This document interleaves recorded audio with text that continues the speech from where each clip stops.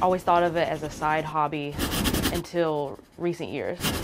Beauty may be in the eye of the beholder, but for Priscilla Wadsworth, the pencil bleeds crimson. Because there is so much passion in Alabama football that I'm inspired by a lot of the athletes and especially the coaches. That inspiration has given way to some inspiring works. A former musician and self-taught artist, Wadsworth has only been drawing full-time for 3 years, but her list of clients is already a who's who of Tide legends. Mark Ingram's mom, she bought the original of Mark a couple of years ago, and then AJ's family bought both drawings that I did of him a couple of years ago.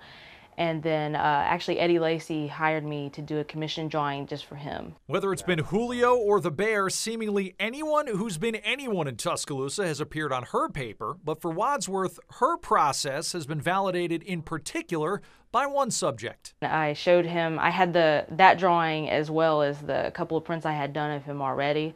So he kept looking at my work and saying, how do you do that? And so I was really surprised, that he's been impressed with my work, considering, what a perfectionist he is. No doubt the Saban stamp of approval has been good for business. Wadsworth even has her work hanging in the Bryant Museum. But does she see a future where her business expands to include Auburn? I'm going to say no, absolutely not. I mean, unless, I guess if somebody commissioned me, like hired me to do a drawing and it wasn't going to be made into prints, I would do that. Because for this artist, truly, beauty is at Bryant Denny. In Birmingham, I'm Joe Whalen.